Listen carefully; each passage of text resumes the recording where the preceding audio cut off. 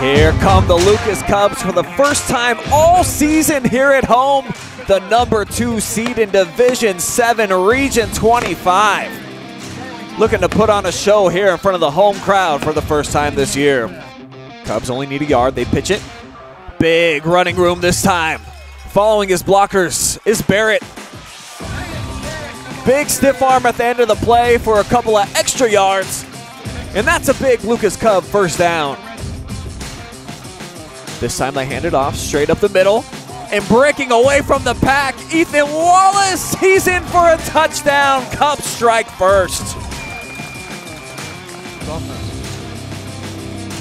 They toss it to Garret. He flips it. Coming near side here. Connor Harper. Big hole showing off the speed. He's got the wheels and he's going to have a Lucas Cubs touchdown. 43 yards to the zone.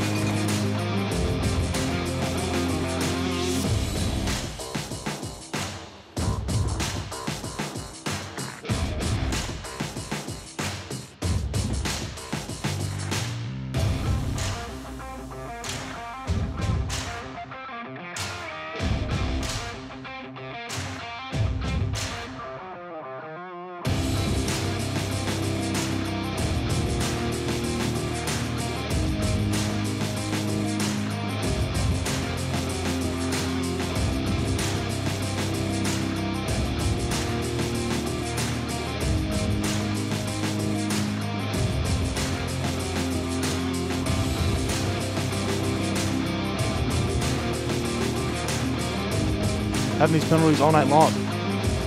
Big hole up the middle, and getting ghost is Ethan Wallace. 25 yards as he throws up the deuces.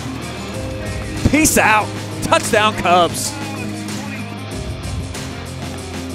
And bursting his way through into the end zone for another Lucas touchdown, Andrew Finello.